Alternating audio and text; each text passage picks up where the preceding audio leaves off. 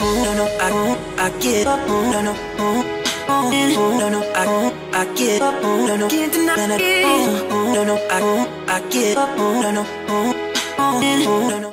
số bạn kêu mình đó là review đồ local brand chất lượng đi, thì hôm nay tôi sẽ đáp ứng cho mọi người nha.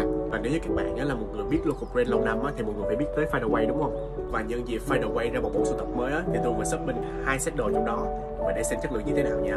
Hàng về với buôn làng này mọi người ơi, và mọi người hãy xem tới cuối video để xem full mix and match nhé. Trong bộ sưu tập thì mình ấn tượng nhất là chiếc áo khoác này đây. Em này thì có chất liệu ni lông và độ bền rất là cao. Riêng phần cổ này nha được xử lý ép cơ vải, cho nên là khi mọi người mặc thì nó có cảm giác như nó phồng hơn, mà cái cổ rất là đứng firm luôn. Áo khoác này thì rất là rộng rãi, cho nên là rất là thoải mái vận động luôn nha anh em. Và điều đặc biệt thì áo rất là style nha. Em này thì là rớp shoulder sleeve hay còn gọi là áo thun xẻ vai nha.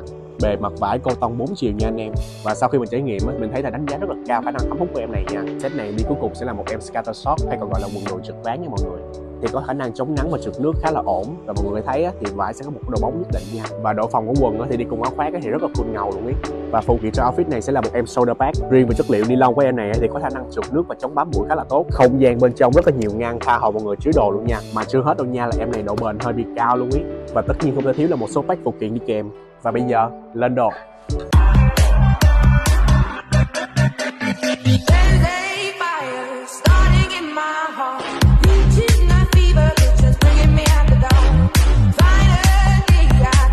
Set thứ hai sẽ là một set basic hơn, và em áo sơ mi tay ngắn này cũng là một trong những item mình khá là thích ở 5THEWAY.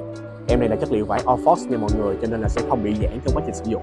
Chất vải này thì giữ form rất là tốt, và cái này là form oversize nha mọi người. Đi cùng với em sơ mi sẽ là một em quần nỉ dài. Quần thì là chất liệu nỉ da cá thì khá là mềm mịn nha mọi người. Phần quần thì mình thấy khá là dày dặn nhưng mà vẫn thoáng khí mồ hôi rất là tốt. Em này thì có form ống suông, nhưng mà phần ống quần thì còn phối destroy như thế này nè, rất là street luôn.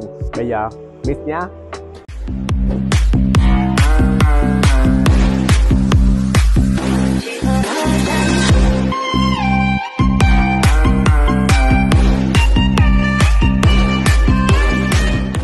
Vậy là mình đã review cho anh em xong 2 set đồ cho bộ sưu tập mới của 5THEWAY. Cảm nhận của mình thì 5THEWAY vẫn giữ được chất lượng đi đôi với giá tiền. Về style thì mình thấy là 5THEWAY thay đổi theo cách đường phố nó hiện đại hơn rất là nhiều so với lúc trước ấy.